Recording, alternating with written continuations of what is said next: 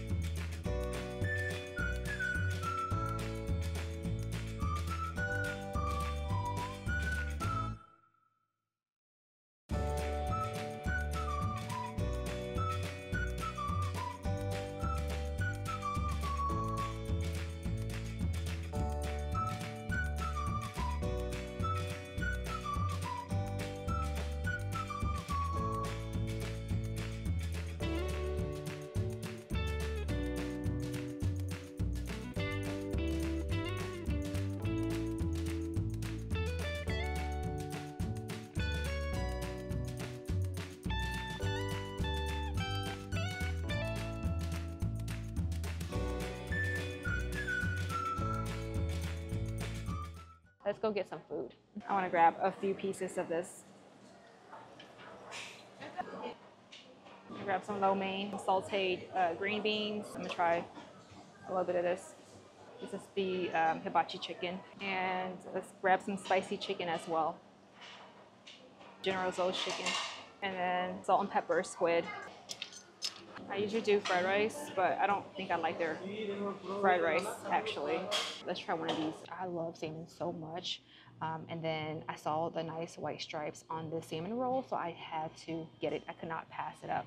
And I just got like a standard California roll, some lemons for my salmon, and then some boiled shrimp, some imitation crab. Here I got some white rice with hibachi chicken, spicy chicken, beef, salt and pepper shrimp, salt and peppered calamari.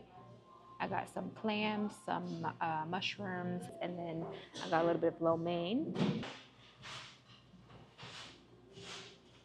I like more wasabi than soy sauce. I just like it to be so spicy and for it to just like burn. I'm going to add some lemon to my salmon just because, I mean, at the end of the day, it still is a Chinese buffet, just saying. And I don't want to get sick. I don't know if that even does anything. Get all that soy sauce. I gotta have another piece of that salmon. I added so much lemon that I can't even, I don't even know. I mean, it doesn't taste fishy to me, so it's good in my book. Here's my salmon roll. I might have ruined the salmon by adding so much lemon to it. Like the taste tastes different now, to be honest. Yeah, like I said, I added so much lemon. I can't tell if it's fishy or not. We are going to try one of these crab sticks. And I don't know why, but I like to use cocktail sauce with this. It's not bad.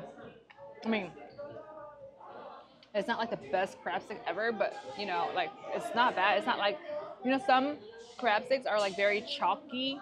It's not like that. Dip it in that soy sauce. This is the California roll, and I mean, it looks like a typical standard California roll. Mm. Oh my gosh, that wasabi. That was a good California roll. Like, for me, if the sushi at any buffet, like if the rice is not too vinegary or too mushy, then it's a win for me. And that's a win. And this is the lo mein.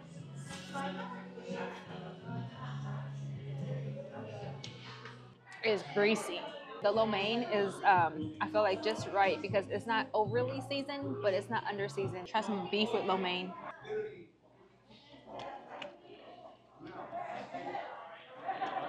Mm. Wow. I was expecting the beef to be like super chewy and old and hard. No, it was the exact opposite. Wow. What is this today? So far, everything I've had has been pretty good. All right, let's try this salt and peppered squid. Ooh. I was expecting that squid to not be that good because the batter itself, to be honest, is a little old and like it's been sitting out for a little bit. But the inside of the actual, like the squid itself, ooh, it is good. It's like nice and hard, but has such a good chew to it as well. Let's try one of these clams right here. Oh, oh, that one was handy. Oh, let's try this piece of General Tso's chicken. I think the best type of rice with General Tso's chicken is white rice. I think I actually have had their fried rice here before, and I wasn't a huge fan of it, but maybe it's gotten better. But I think I was just so scarred that I just didn't want to take another risk of getting it. So I got some white rice instead. That piece was a lot of batter. Probably was just a piece that I got, but the flavor is good. It was a lot of batter, no chicken. Okay, so next I want to try the spicy chicken. That chicken doesn't look like anything, but it's a great piece of chicken. Ooh, it's got a hint of sweetness and a little spice. I got a little bit of green beans. Gotta get my veggies in.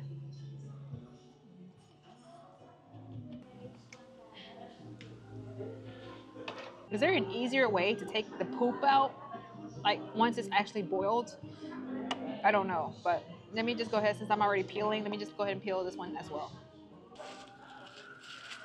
I don't know how else other people eat it, but I like to just like dip it with my cocktail sauce. It reminds me of like the shrimp from like when you go to Kroger and you buy the pre-made, already cooked shrimp. We're gonna go get some crawfish. Grab a little bit of hot and sour soup.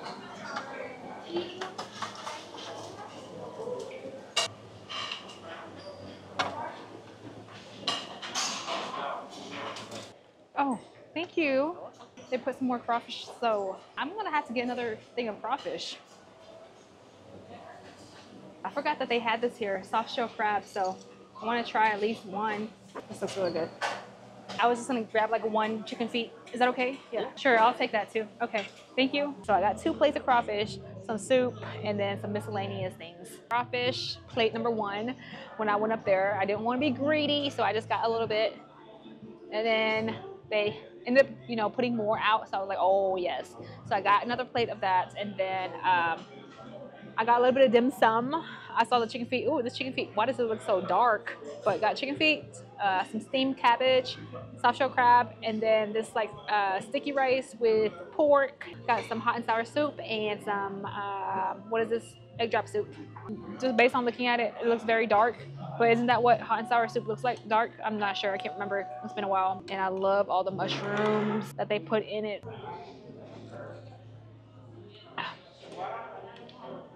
Ooh, that is sour. Egg drop soup. Oh, look at that yellow color. I can't tell. I have to come back to this because it's starting to taste like hot and sour soup. That hot and sour soup is strong. That sour taste. I forgot that they have soft shell crab here. I'm so happy that this portion is small because rice is filling. This is their sticky rice with pork and I think it's like mushrooms. Rice is just a little too sticky for me. You wouldn't even think that you're eating pork. You would think that you're eating fish because of the texture, how soft it is. I'll just use my soy sauce from earlier with the wasabi.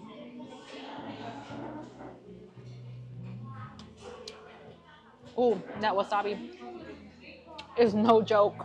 This is the chicken feet right here. I don't know. The more that I look at it, the more that I'm getting scared to eat it. But it tastes good. Okay. Don't let, if you have never had chicken feet before, do not let the color scare you off. Please. Because it's a type of texture that is so good that you're going to be like, I've been missing out my entire life. And I'm going to be like,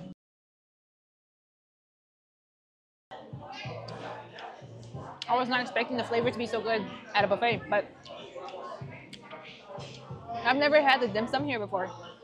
The crawfish looks really well seasoned, actually. See some garlic pieces and then some black pepper. Let's open it up.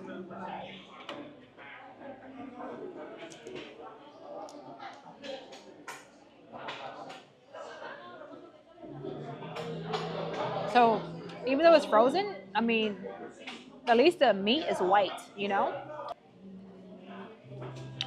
Definitely tastes frozen for sure, for sure, for sure. But, I mean, it's all you can eat. So the seasoning is not my favorite because it is way too salty. The crawfish is edible. It's not like my favorite, but it's not the worst I've had. Let me finish up this crawfish and then I think I'm just gonna go for dessert. Oh, I forgot to get some chicken earlier. Their fried chicken, from what I remember, is excellent. I kind of want to try this again because earlier when I tried this, it tasted like hot and sour soup. I don't know why. It still tastes like hot and sour soup. I'm just gonna get some fruits and then I'll be done.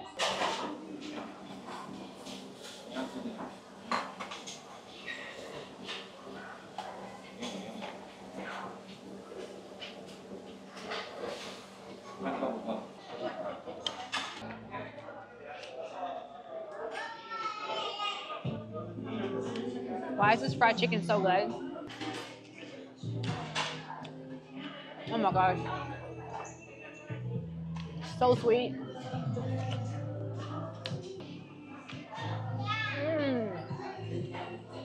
The cantaloupe is just as sweet.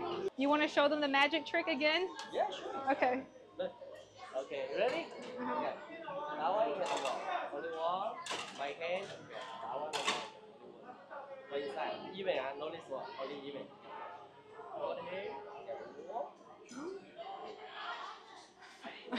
Magic, you guys. Out of all the buffets that I've been to here in Houston, I've been to maybe like, I want to say like around 8 to 10 buffets.